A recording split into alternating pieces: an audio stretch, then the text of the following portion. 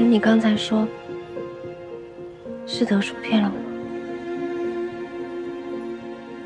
我是怕你太过激动，才没敢说实话。啊，我们在佛前许下的三生三世，我从来没有忘记过。我只是没有办法让你做正妻而已。不过你放心，即便我娶了高氏，也不会让你受到一点影响。我绝不会让你在他面前伏低作小，或让你另居别院，不会受到任何打扰。而将来你的孩子，也可以记在正式名下。你是说我的孩子以后还要认别人当娘？这只不过是个虚名而已啊！我们亲生的骨肉，你还怕以后会不孝敬你？怕？为了咱们以后的好日子，也为了我的官身，你就在名分上面稍稍的让着一步，好不好？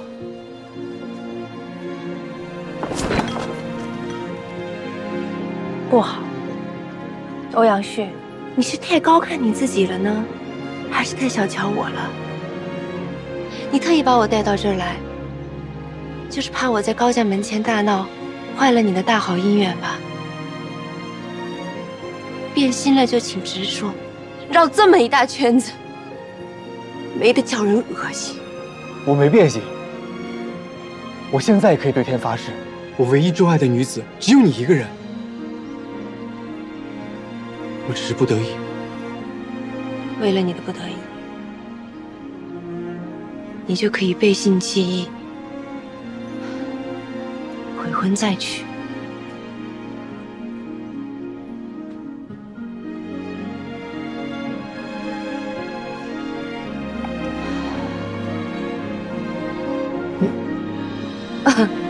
你不用担心，我不会泼你。我不远千里到这来找你，其实心里还是存了万一的侥幸。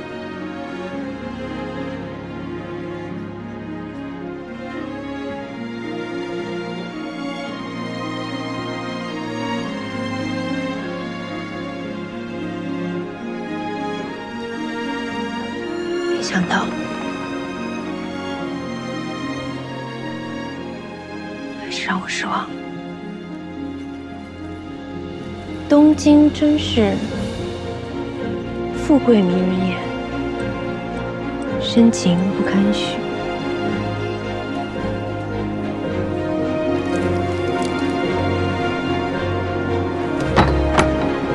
配合我的这，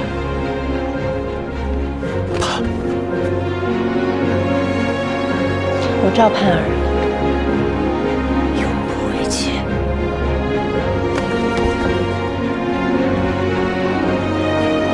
盼儿，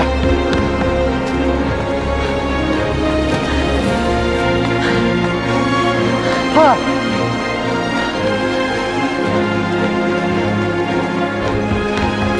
盼儿，别跟着我！小心我一嗓子喊破你的大好姻缘。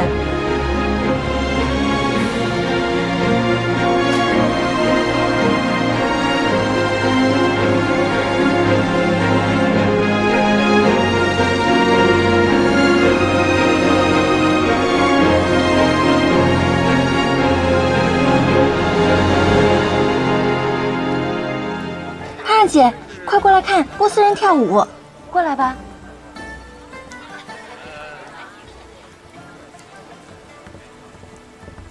盼儿，盼儿姐，是出什么事儿了吗？见到你们真好。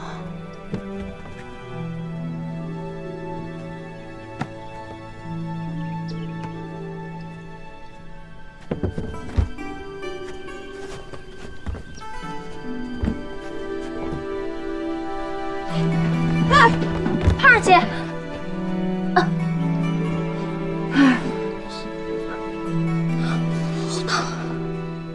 盼儿，你让你留在这儿，你用凉水给他抹脸，然后记得给他多喝点水。我去找郎中。啊，盼儿姐，二姐，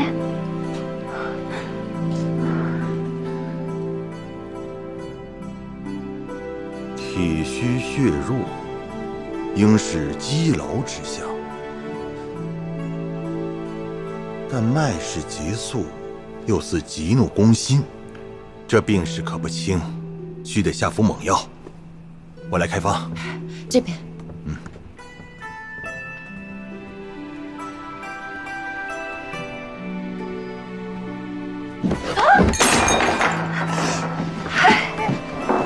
没摔着吧？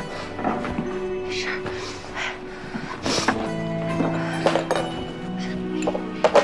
怎么这么笨？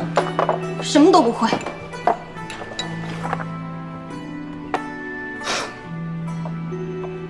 你瞎说，那么厚的曲谱，你看一次就能全部记住，这还叫笨？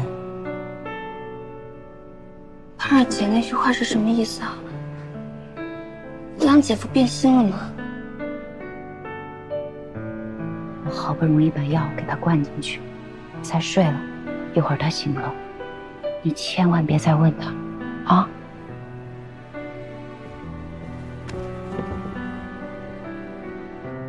我们明明什么都没有做错，为什么会变成这个样子啊？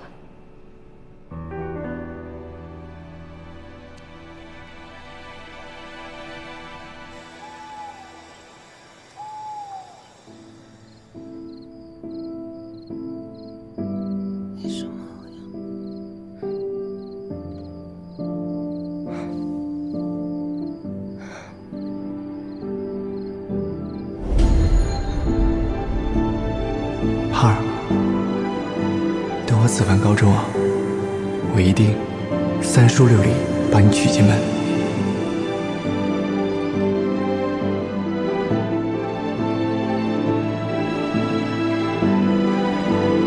等我回来。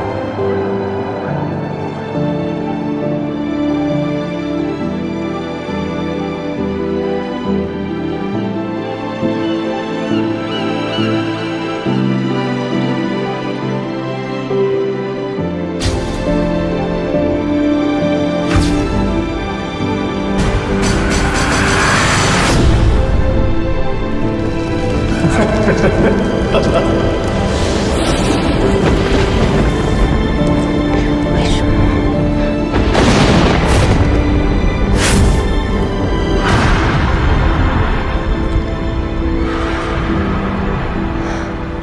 在这世界，有的人心经不起考验，